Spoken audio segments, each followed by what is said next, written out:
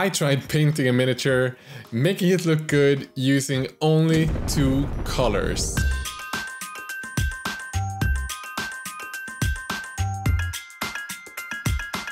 Hey everyone, welcome to Squidmar Miniatures. I'm Emil. Today we're gonna do something fun and challenging. All over the internet we see I painted this with 3 colors, I painted this with 4 colors.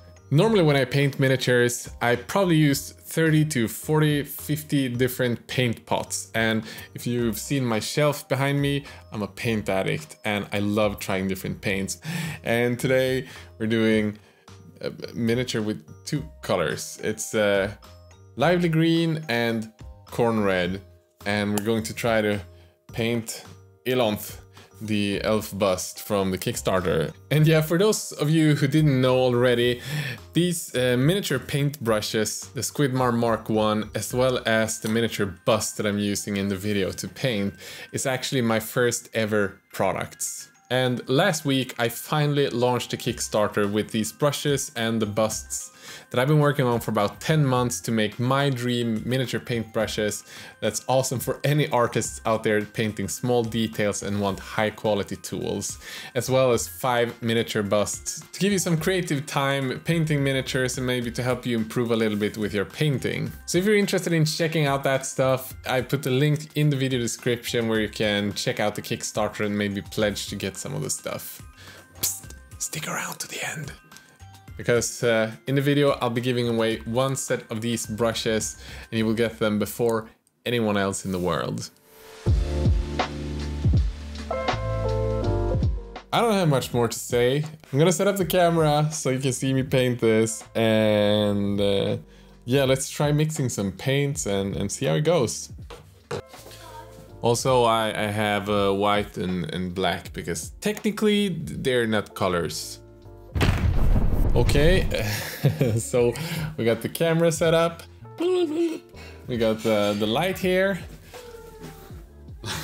it's recording, and with that, let's try to do some color mixing. And as I said, we have the 2 main colors, khorne red and lively green, and let's see how these 2 work together, what type of mixes we can do. We're gonna need a lot of color, because these are the only colors we're gonna use. And of course, as I mentioned, we have black and white as well.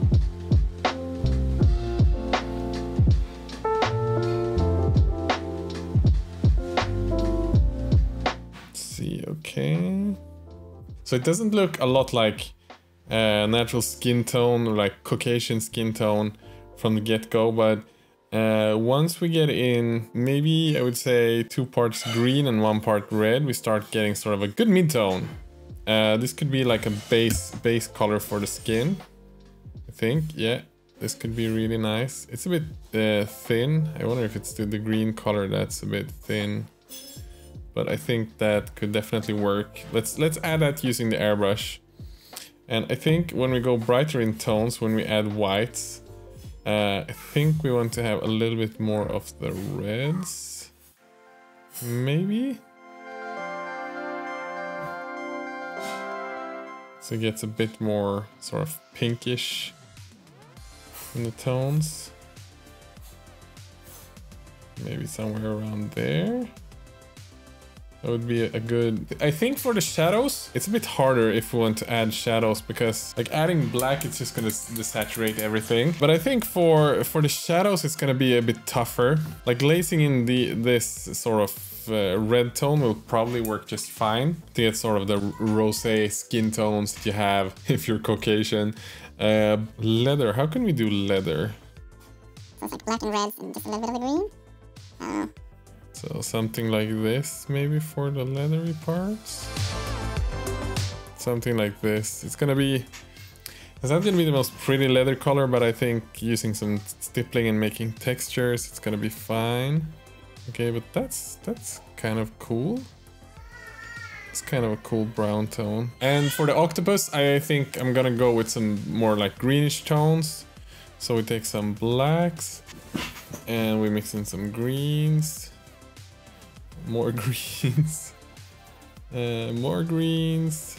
So something like this as the sort of base tone, and then we just add more and more greens and maybe some whites in there. So I think we have a plan. Let me switch out the paper. I'll bring out the airbrush and we'll do the base coat first, and then we can just take it from there.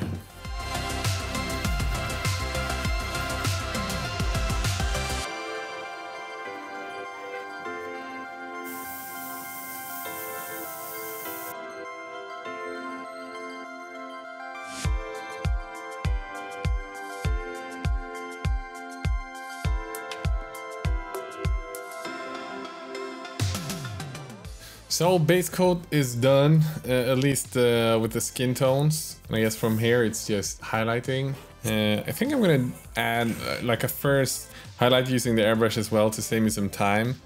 Adding a drop of water. Need to mix in the pot, I think, otherwise it will be too hard. I think this ended up being quite a nice color.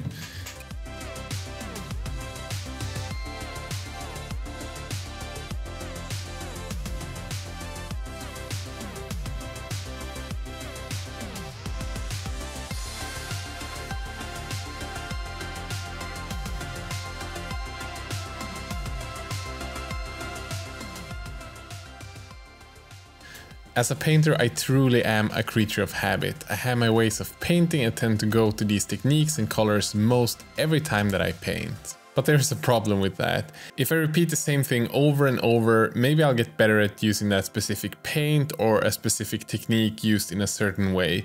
But it won't push me to learn new things or learn new techniques and finding new ways of working with colors.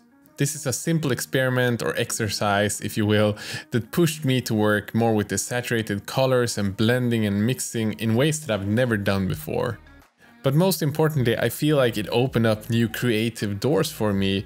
It taught me new things that I can use for my next painting project, or maybe just something that inspired me to paint an old model that I haven't done before, but do it with some of these colors and mixings that I've done today. Finding some things that I really liked working with the green, for example, on the squid, and some things that I didn't like as much. One of the things that maybe got me least happy was how matte and desaturated the leather felt, and in some ways the skin as well, but that was fixable in the end. Maybe I could have changed up the leather a bit by adding more greens or reds, but really for this experiment I found something that I didn't enjoy, and that's okay.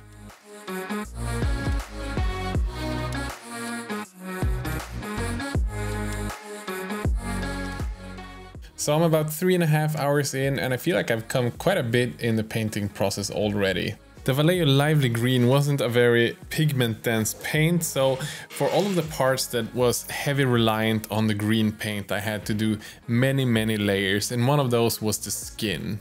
I think in the end I probably painted about 10-15 different layers on each area of the miniature of the skin tones, and to me that's a little bit too much for painting something like this. And if I could change something in terms of the colors, I would try to find a little bit more pigment dense green than this specific one.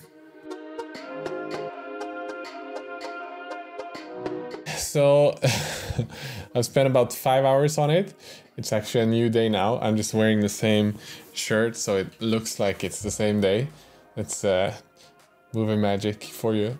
But yeah, it's time to finish some more details. I've got some leather left to do, the eyes, like the necklace, and some on the knife of the miniature. And I think after that I'm gonna call this done. Or the hair, I need to do the hair as well. And when that is done, I think we're done for the day, because I've got more videos to record.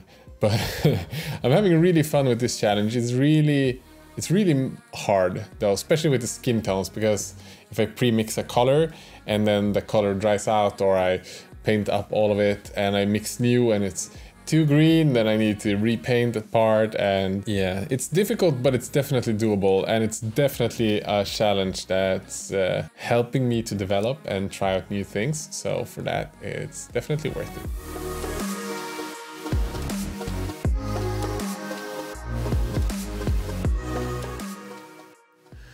Sometimes I really surprised myself with how much I was able to vary the two colors and how wide of a span I was able to get in the tones. Mixing greens and black to create the metals and reds and greens to create a dynamic skin tone, it really forced me to work a lot with light values. Making sure that the leather was darker than the skin tones and that the metallics were somewhere in between it to give me a nice span and great separation between the different parts of the miniatures.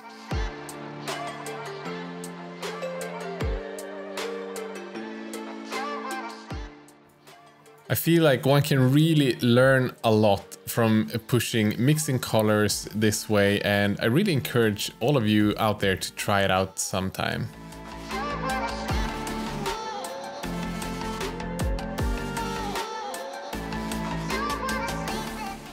And after the miniature was almost done, I added just a few extra details, making sure that all of the parts were painted, well separated and neatly done. Then I glazed in some red tones in the shadows of the skin, just to make it look a bit more blush, pushing in some blood flow into the skin areas that otherwise ended up looking quite pale.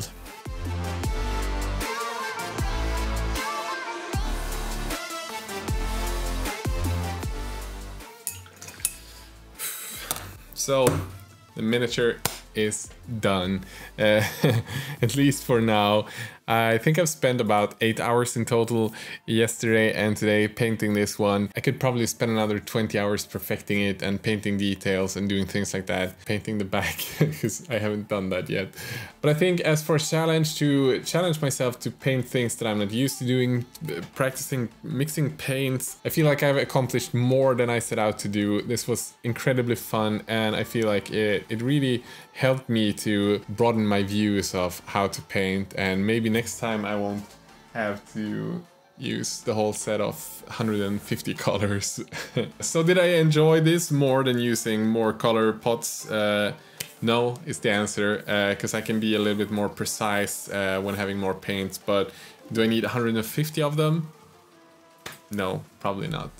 Anyways, if you guys want to have a set of these brushes, as I mentioned earlier in the video, I want to give away one of these sets with the 4 awesome Squidmar brushes. And I ask just 3 things. Leave a like in the video, and if you're already subscribed, the only thing you have to do then is to let me know what the first thing you would paint would be if you got a set of these brushes. So guys, with that said, have a great day. Don't forget to check out the Kickstarter, and massive shout out to all of my patrons supporting me, making sure that I can run this channel. An extra shout out to my top patrons: Alice, Brandon, Guy, Daniel, Alex, Christopher, Joshua, Mark LA, Jonas, Mark Andre, Richard. Seriously, friends, you guys are beasts.